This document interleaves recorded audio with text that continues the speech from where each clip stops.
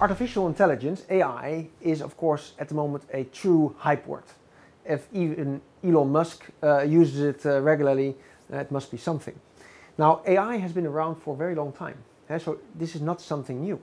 However, the availability of data and the availability of linked computing and the Internet of Things make the power of such learning behavior, such pattern recognition software much greater. So the reach becomes much greater.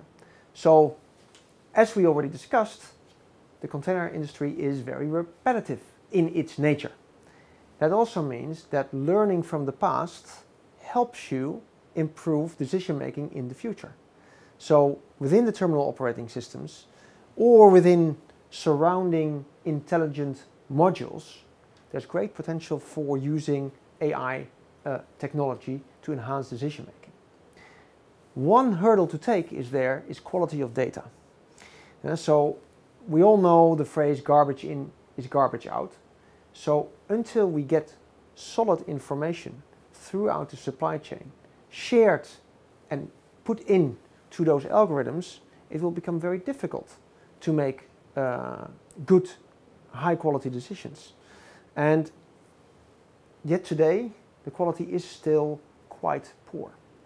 So the discipline to ensure when a ship leaves, to give a simple example, that your outgoing BAPLI is exactly according to the stowage on the ship, that's unfortunately still a rare event. So we're dealing with input, which is, well, at best so-so, and we're trying to feed powerful algorithms with that, and we have to, address that. One of the other areas where I would expect to see more AI to be implemented inside automated equipment. So what we have seen so far is automated equipment that is purely centrally controlled. So there's very little autonomy on the vehicle.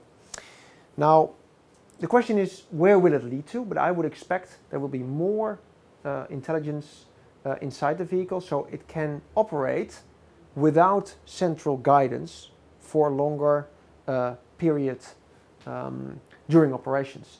So it becomes also less sensitive to disturbances because it can actually continue without this continuous feed of instructions.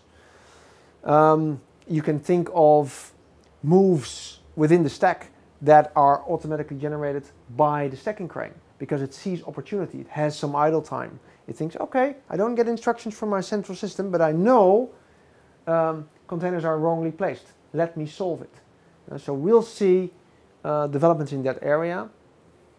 On the other hand, I'm a strong believer that within contained systems, relatively small like container terminals, if you look at the amount of moving parts inside a terminal, it's very limited.